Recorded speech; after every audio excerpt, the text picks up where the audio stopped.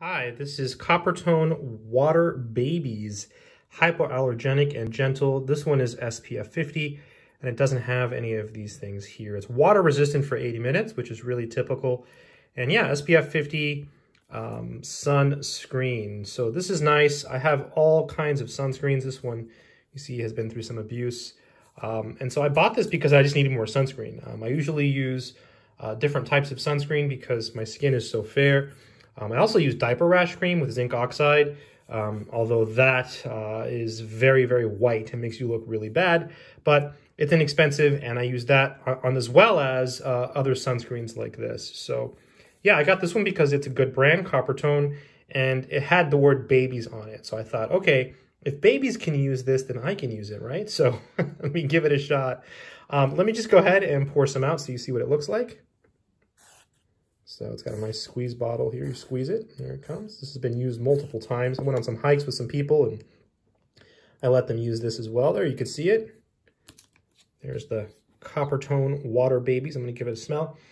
Yeah, it has a really nice smell. It smells like the beach, right? It smells like sunscreen. So if you go to a crowded beach and there's people laying on the beach and you smell that sunscreen smell, this is what you smell. I love it. It makes me think of the beach and reminds me of, you know, days at the beach.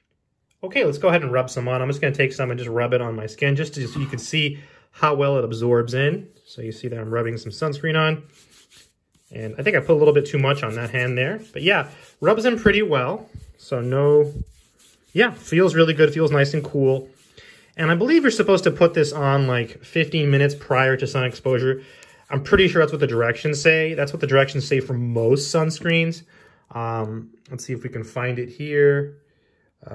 Sun protection. Apply liberally 15 minutes before sun exposure. Reapply after 80 minutes. Yeah, or immediately after towel drying, at least every 2 hours. Yeah, pretty much the same directions on most sunscreens. So you want to put it on about 15 minutes before you're exposed to the sun. Already it's drying. I don't know if you can see in the camera, but it's drying. So that's perfect. And you know what I really like about this is it doesn't feel oily. Even on my hands, it's starting to dry. It's starting to feel good. So that's really, really nice.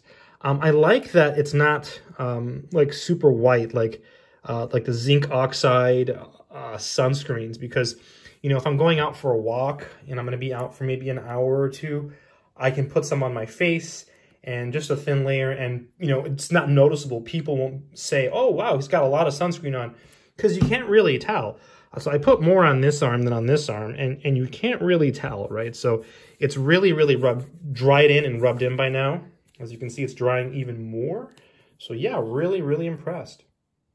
Okay, I'm back. I waited about maybe 45 more seconds just to see if it would dry even more, and it has. It's pretty much completely dry.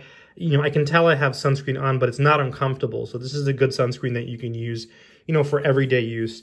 I use this mainly for hiking. I went on some long hikes. I also went swimming in a lake, 2 different lakes and a waterfall, and no problem at all. I didn't really get sunburned, and I was out pretty much all day. So really impressed with the quality of the sunscreen.